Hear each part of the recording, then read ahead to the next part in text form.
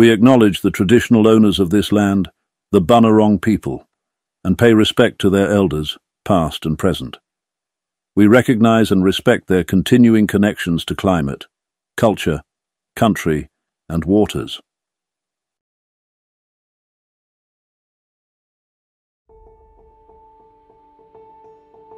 For more than 130 years, the Dandenong Livestock Market provided a central focus in town, adding to the economic growth and prosperity in the Dandenong region.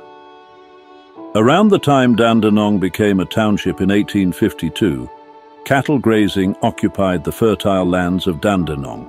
In the next decade, an unofficial livestock market began.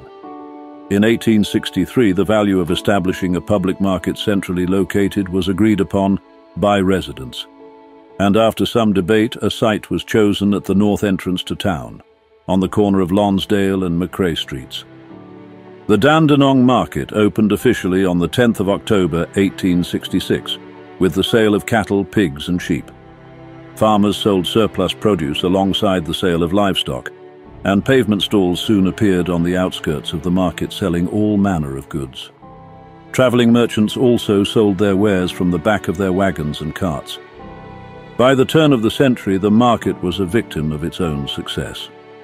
For years the site was insufficient, and while of great economic benefit to the town and its surrounding businesses, it was difficult and unhygienic to steer livestock through the centre of town.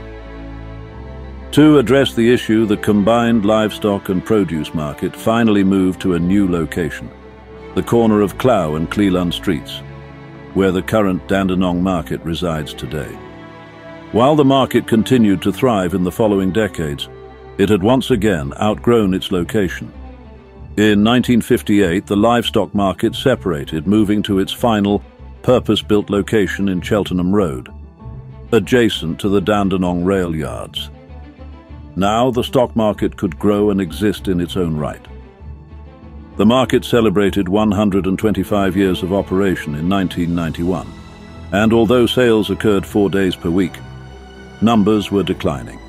And in December 1998, the livestock market closed after operating for 132 years. In the same year, a street parade, dinner and exhibition were held in recognition of the role that the markets had played in the life of the Dandenong region. Following the closure, the auction sale ring, signs and relics were preserved under the roof of the Jack Ray OAM Pavilion at Dandenong Showgrounds, as part of the Dandenong Agricultural and Pastoral Society. For over 130 years, the Dandenong Livestock Market was one of the state's biggest and busiest, and had an enormous impact on the growth, prosperity and character of the Dandenong region.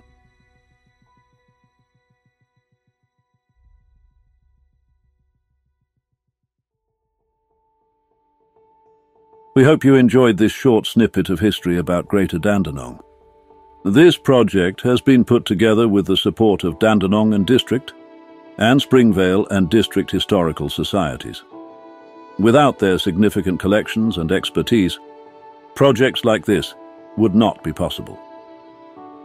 City of Greater Dandenong gratefully acknowledges the support of the Victorian Government and Public Record Office Victoria for making this project possible.